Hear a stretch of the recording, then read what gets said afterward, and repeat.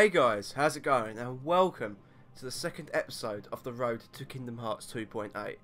In this episode, we're going to be going over and talking about Kingdom Hearts HD Dream Drop Distance, which was originally titled Kingdom Hearts 3D Dream Drop Distance. Oh my god, that is a mouthful.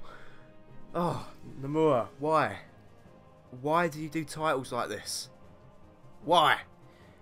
So, before we get into the video, I said that really slowly. This Kingdom Hearts 2.8, the whole compilation of games. Personally, I think the whole reason why this whole thing even exists is because of Dream Drop Distance HD.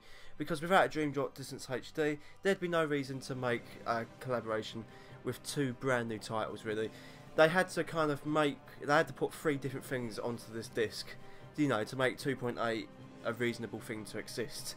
But Kingdom Hearts Dream Drop Distance is a remaster of the 3DS game, the original, and it runs at 1080p and at 60 frames per second, making it the first Kingdom Hearts game to run at 60 frames per second, which I'm sure is going to make all those PC gamers very happy. Sarcasm.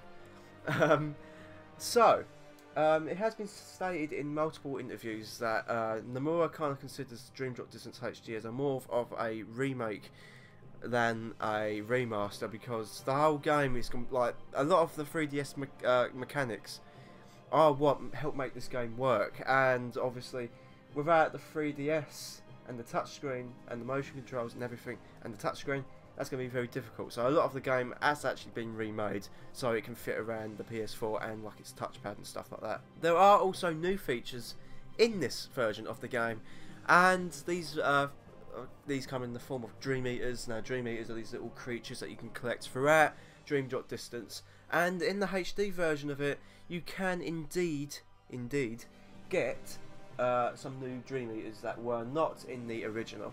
However, that's really all that's all the new content we're really going to get. There is no confirmation of any new secret bosses. This is not a final mixed version of the game, for those wondering or kind of getting it confused and whatnot. This is not a final mix. You know, not a lot of new stuff is getting added, unfortunately, but it's still going to be great to be able to play this on your TV.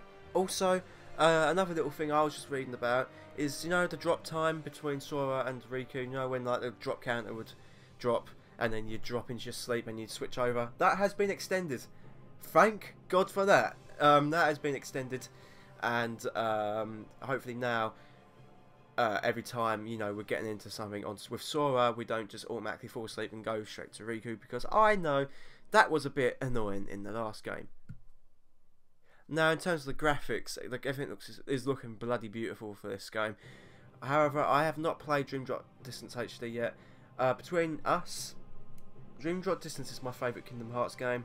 A lot of you are going to shoot me for this. I loved it on the 3DS, and I'm really looking forward to playing it on the TV, even though the story at times can be a bit convoluted. Just a bit.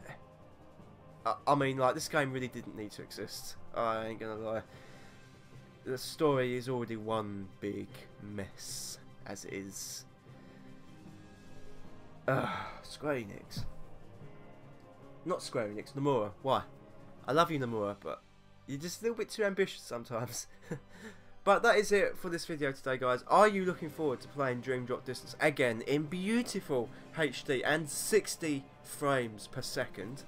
Or don't you care, or are you only buying the collection for 0.2? Birth by Sleep, a fragmentary passage. Oh my god. Do you know how, like, as a YouTuber, do you know how hard it is to keep saying all these long freaking names in succession? It is annoying. It is really annoying. Nomura, sort it out. Thank you guys for watching this episode of Road to Kingdom Hearts 2.8. I hope you enjoyed it.